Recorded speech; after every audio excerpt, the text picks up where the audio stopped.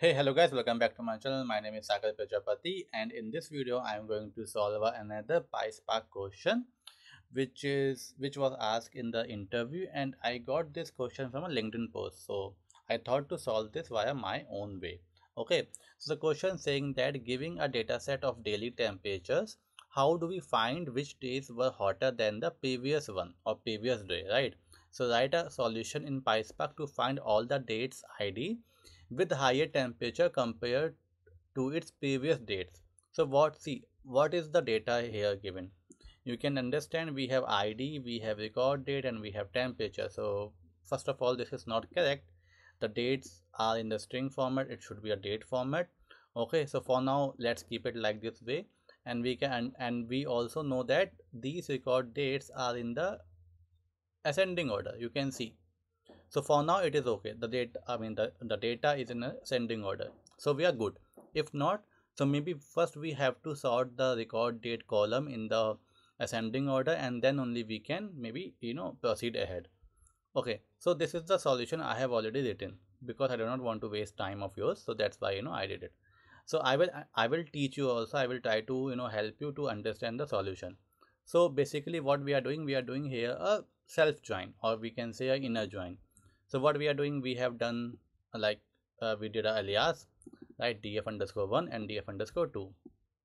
Okay, and we are joining this two table on based on the condition df dot id is equal to df underscore 2 dot id plus 1. So what does it mean is that, what if I just do this and comment it, and we'll try to run it.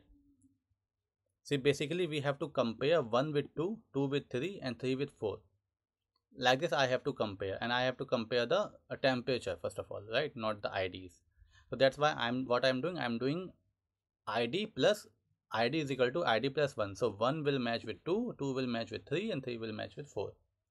है ना? Right?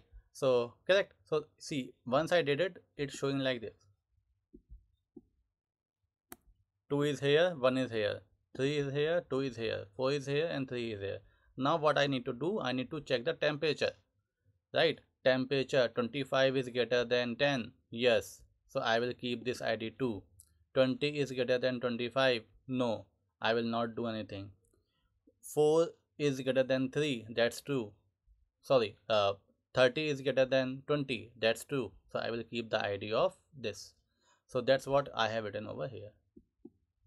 Let's keep it very simple, right? And run it. It will fail because of the syntax. And now you'll see it's all running good, right? With that, what I have done, I have created a course. It's a combo package, end-to-end Azure Databricks theory plus project. So here what I have did, I have put here, you know I have put here 4 courses. Okay, so what is all these courses? These courses are,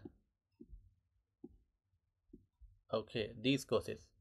One is Azure Databricks LLM model course, GenAI course, where I have created a project on GenAI vector search using Databricks. And then we have Python course, and we have build Delta Lake project using PySpark and Delta Lake concepts, right? So it's still worth it. I won't say that it's not worth it. If you want to learn something, you can learn it.